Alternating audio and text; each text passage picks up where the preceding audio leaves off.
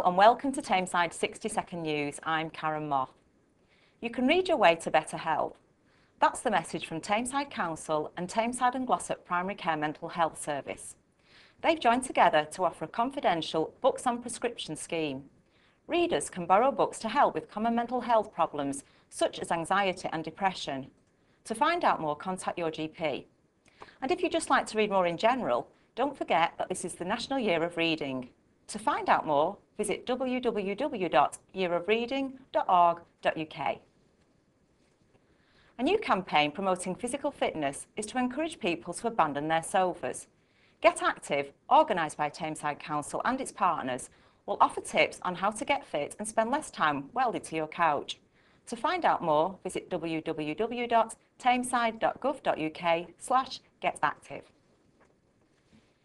If you've been waiting for 30 years to see the best marrows in the borough, then your wait could be over this weekend.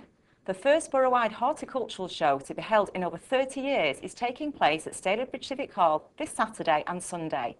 The best vegetables, flowers, cakes and even photographs in the borough will be on display and everyone is welcome. Where will you get the best cup of coffee in the borough? Or the tastiest sausage? That's the challenge in Tameside Food and Drink Awards. To nominate your favourite food or drink provider, please call Roger Platt on 0161 342 2181. And finally, don't forget Denton Carnival takes place on Sunday the 14th of September, with a fun day taking place in Victoria Park from 1:30 p.m. until 4:30 p.m. That's all for now. See you next week.